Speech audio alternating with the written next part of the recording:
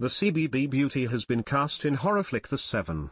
Jess said, "The director sent me the script and as I'm a horror fanatic it was perfect me. I did a read-through and got the role. I'm going to play a girl who's really nice until she gets possessed by a dark spirit. Then she gets quite scary. I've always wanted to play a scary character, so the chance to be someone who is possessed is perfect." The Seven will be produced by Hollywood hunk Dean Cain,